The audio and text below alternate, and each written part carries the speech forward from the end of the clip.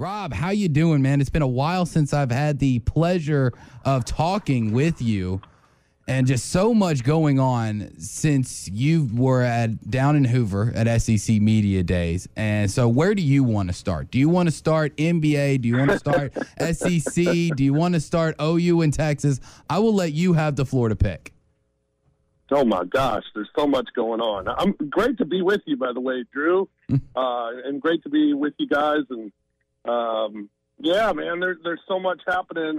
Let's start with football because I'm excited. I can't believe that the NFL preseason starts on Thursday, and we're in camps now, and we got college football starting here in a month, and it's that time of year. You know, you go to Hoover, and when you come back, everything gets going. I went on vacation for a week and missed a whole lot, and now I'm back and ready to get cooking. College football starts, and basketball gets started. So, yeah, it's the calm before the storm right now, and that storm is coming. Yeah, storm is definitely coming, and it's been it's got to be a pretty big storm because the month of July might have been the busiest list season, Mount Rushmore season of all time, where you know everybody always plans these big July shows. We'll get to it in July. And there's no way anybody got to any of them. So with college football, practice is starting this week. And we had Myles Brennan already come out with an injury before practice even start. How do you think that's going to affect LSU and the SEC West? Well, LSU, Ed Orgeron said that the quarterback is going to be a battle for the position, but you have to assume that Brennan was the guy that was leading the charge. But, I guess it's wide open. LSU is an interesting team this year because they're coming off last year's hangover of their national championship, and now, this year, obviously, so much more is expected from this team, and the one thing they got to do is figure out the quarterback. They're loaded again at skill positions. They're loaded again on defense. It's a team that should make a comeback and a team that should be very good. But they've got to figure out the quarterback. And, trying to replace Joe Burrow from a couple of years ago certainly is a tall task for any team. But for LSU, like a lot of teams in the SEC this year, that's the one thing I really learned from Hoover this year was quarterback play. So many question marks. And when you're talking about the top quarterback in the SEC and you're talking about Alabama's quarterback, Bryce Young, and a guy who's never taken a snap. So, it's a big question mark around the league. And, whoever can answer those questions the best, can have a lot of success this year. But you look up and down the conference, and there are so many teams with quarterback questions, and LSU being one of them. So, have to see how it plays out, see how this injury turns out, and see what they decide to do going forward with the quarterback. But really, like a few teams, Texas A&M's in that same boat.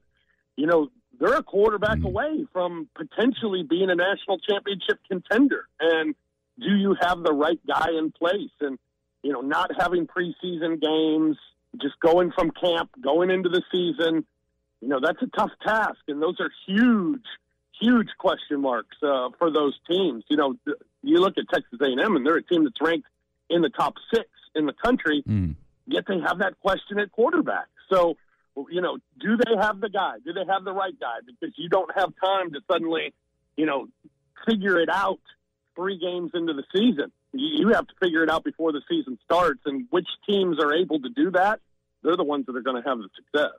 Yeah, obviously, I think most people still believe this is Alabama's league to lose, but you do still kind of wonder what Bryce Young is going to bring to the table. But let's be honest, there's been a lot less talented quarterbacks win national championships at Alabama.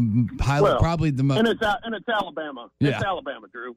You're right. Of all the teams, I'm not really concerned about. It's them. Even with the quarterback question, they just reload, and it's amazing to me. Every year, there are a couple of things that are automatic every year in sports talk radio. One, we talk about the injuries in sports and how it's worse than it's ever been before. When in actuality, it's not. It's the same every year. Preseason this year. In the next few weeks, we're going to talk about how there are more injuries in the NFL preseason than we ever have seen before. That is true. That's just frankly not true. It just happens every single year. The other thing is Alabama's, they lost too many guys to the pros and they lost too many coaches. All right, well, it happens every single year. So, and what happens? They just reload. And so that's one team that I'm not concerned about. That's one quarterback I'm not concerned about, because anytime you get concerned about Alabama, they quickly change your mind when the season starts. And I suspect that'll be the case again for them this year. Those are two things that you hear all the time. And every year those questions are answered. And so Drew, don't fall into that trap, Drew. When NFL players start to fall, don't fall into that trap of it being worse than any other year, because it's just not. It just happens. You're very true. I mean, I don't know if any truer words have ever been spoken, the cliches and things that happen every single year on Sports Talk Radio. But obviously sitting here in the natural state, there's some question marks, but a lot of improvement. What do you think, kind of an outsider's perspective, expectation is for and a successful year for Sam Pittman in year 2 here at Arkansas? Well, I think it's just a matter of what you define as successful, because that schedule is just brutal. Just brutal. I mean, they could win 2 games this year, 3 games this year, and be a better football team. So I don't know. I don't know what what you want to put on. If you want to put on a number for success, I think it's very difficult to do, just because of that schedule. I mean, there's no team in the country that's going through a harder gauntlet than what the Razorbacks are going to go through this year. So, I think what you want to see from them is you want to see them make strides. You want to see them be competitive, like they were last year. I mean, Sam Pittman last year was looked at as a guy who could be coach of the year, and what'd they go, 3-7? Yeah. And we're talking about possibly coach of the year because they were competitive. They were in games. They gave everybody trouble. And heck, they had a couple of games that really should have gone their way, and they could have been a 500 team. So I don't know. I don't know if 500 is even realistic for that football team this year. But if they can be competitive, they're not going to be an easy out. And I think show signs of improving. That would be good enough, and I think that would be successful. That's the one team I think in the SEC that you can't really put a win total on a level of success this year, just because they are. I mean, they're a far way away. They just are, and and under this new coaching staff as well. And last year, to show how competitive they could be in year 1 of Sam Pittman, I think was encouraging. And you just want to grow on that and be more competitive. Maybe win a game that you're not supposed to win. Win the ones that you're supposed to win, and maybe steal 1 or 2 somewhere else, and maybe you can get to 6. But it's going to be very difficult for them. But I'm looking forward to seeing what he can do. He's such a likable guy and a likable coach. And, I remember years ago when Brett Bielema was the coach, and I think one of the things that stood out about him, he wasn't able to win consistently. He wasn't able to get enough players. But what he did was he had his team believing in him, and that was a positive sign. And I think Sam Pittman's done that already in year 1. He's got a team that believes in him, a team that's bought in, and a team that's going to give great effort, and a team that's going to be competitive. So I think he's got that figured out. Now it's a matter of getting more players and in this tough SEC West, and trying to, compete with the top dogs. It takes a long time, and it's going to take a long time. I wouldn't expect it this year, but I think we'll see improvement from a year ago. And I think encouragement is what you're looking for with the Arkansas Razorbacks. I don't think anybody in the natural state would disagree with you. I think it's one of those, it's a feel type of season, whether things go your way or not on the scoreboard. If you feel like you're competitive, you feel like you're getting better game in and game out, I think most fans will accept that. We're talking with Rob Fischer, Grizzlies sideline reporter, pre- and post-game host on Bailey Sports Radio, host of The Odds Couple on Grind City Media. You got a long list of stuff you do, my friend. Yeah.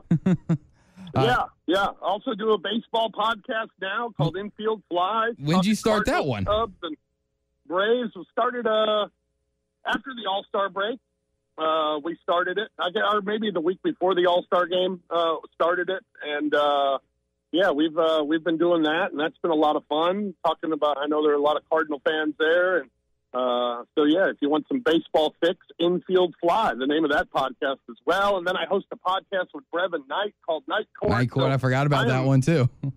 I'm quickly becoming the podfather in Memphis. You really are there, Rob.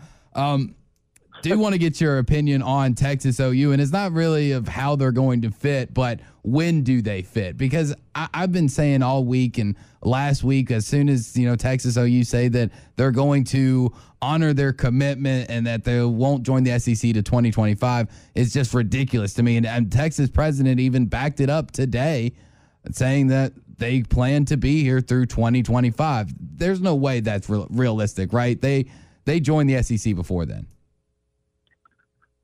My expectation is Texas and Oklahoma are in Hoover next year for SEC Media Days, and they will begin playing the SEC next year. I mean, to me, their commitment to staying on board is like a commitment to a coach. When ownership gives that dreaded commitment to a coach, it usually signals the end. And I think this is a commitment to a conference that is ultimately signaling the end. I don't think the Big 12 will want them around. There are reports today about Bob Bowlesby, commissioner of the Big 12, in discussions with the Pac-12 about potential alliance with scheduling or merging or whatever they can do.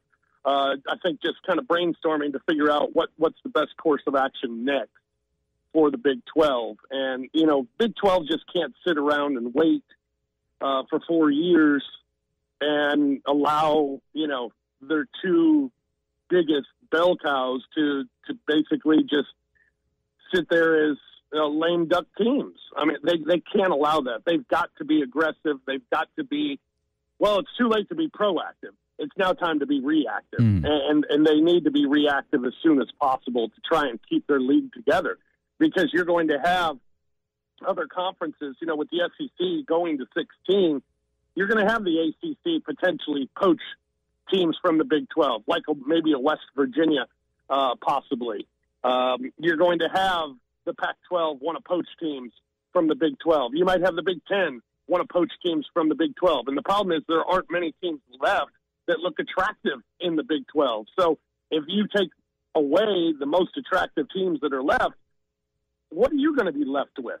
So I think if other teams then elect to leave and go to other conferences, well, what's the point of Texas and Oklahoma even staying put? So I expect the move to be made by next year. I'd be surprised if it's not, but there's no way they're staying until 2025. No chance that happens. I'm 100% with you. Rob, I appreciate you joining us. We're up against the break, but thanks for joining us. We'll have to have you on again soon, all right? Drew, anytime, man. Great to hear from you. Thanks.